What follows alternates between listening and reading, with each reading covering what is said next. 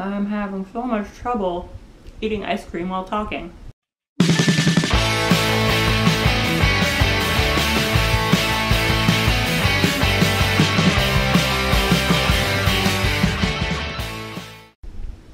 Hey everybody, my name is Sam. Welcome back to my channel. Today I'm going to be doing a tag video. Surprise, surprise, I never do those. I'm going to be doing the ice cream book tag, which was created by Super Space Chick and Alexa Loves Books. I'll link both of those channels down below.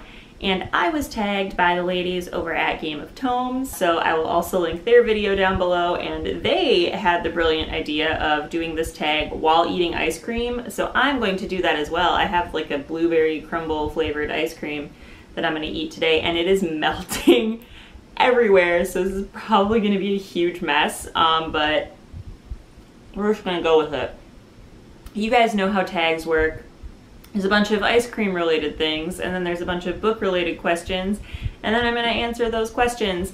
I may or may not have only sort of planned ahead for this video, so we're going to see what happens. So the first question is, vanilla, a book you wish had more flavor.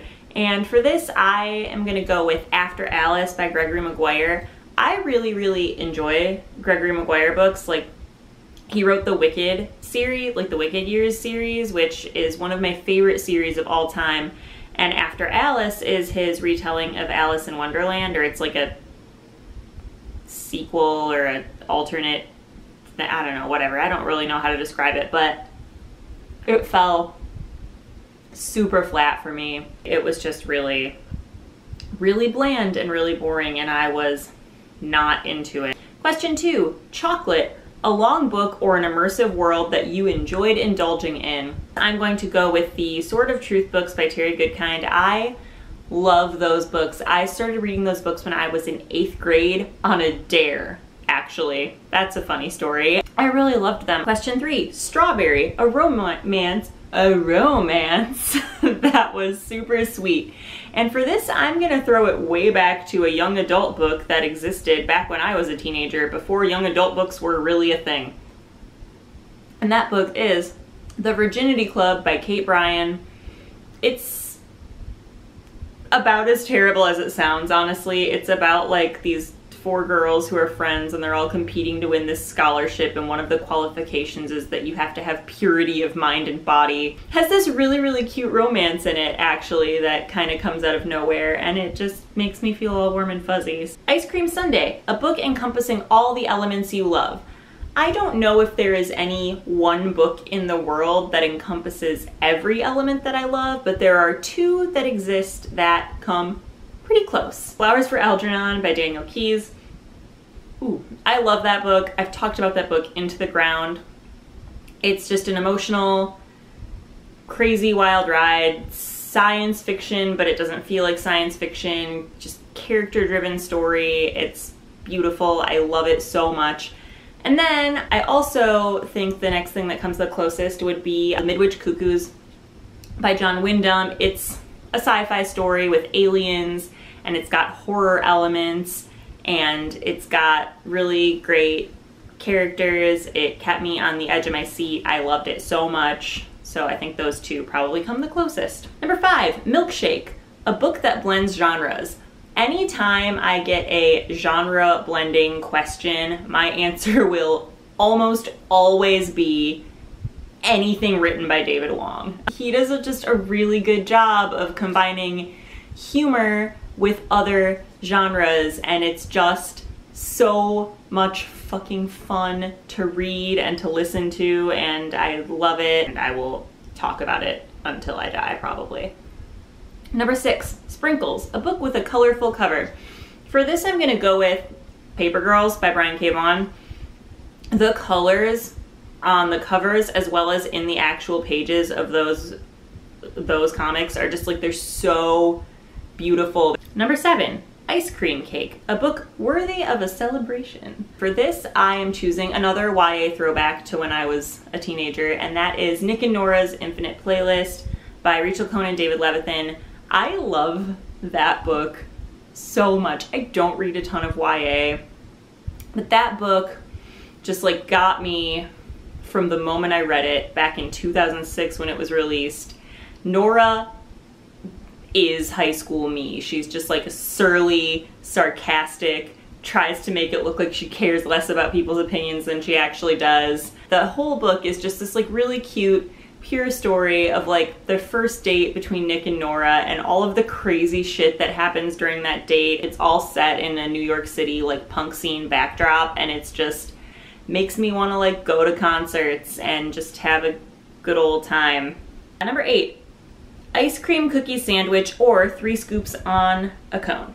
A book with multiple perspectives. One of my favorite multiple perspective books is The Love Machine by Jacqueline Suzanne.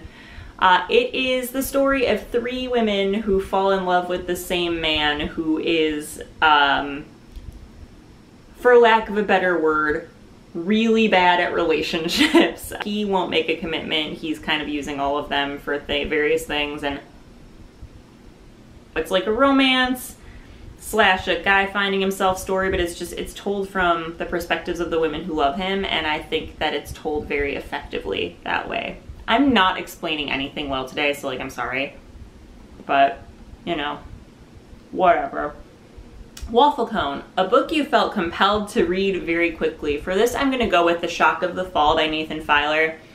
I read this book last year because I had heard Megan and Sue at the restricted section talk about it, and I loved it. It's a mental health story about a guy with schizophrenia, and I just think it's really beautifully written and beautifully told, and when I started reading it, I couldn't put it down. I think I read it in like, I think it was like maybe a total of like 3 hours. It was so good. If you guys haven't read that and you see it, you should definitely give it a read. It's wonderful. Number 10, Pint, a book you set aside but plan on going back to later. I talked about this in my campfire tag, I believe. I think that's the one I talked about it in. That is The Tale of Genji by Lady Murasaki Shikibu. It's just so long, and I tried to read it as a buddy read with some friends, and it just didn't end up working out, and I really want to read it, but I just really feel like I need to commit to the process, and I'm just not ready to do that right now, so I've set it aside. The last series of questions here are just personal preferences regarding ice cream. So your preference, cup or cone? I love cones. I have a really hard time eating ice cream quickly, but I love cones. Otherwise, there's an ice cream place around here, well, technically a custard place around here, that when you get the dish, they put like a little cone chunk in it, and I'm pretty into that as well. Favorite flavor? Ooh, either cookie dough or mint chocolate chip. Toppings, yes or no? If I'm just eating vanilla ice cream, absolutely toppings. I like hot fudge and bananas and whipped cream and sprinkles. Favorite local ice creamery?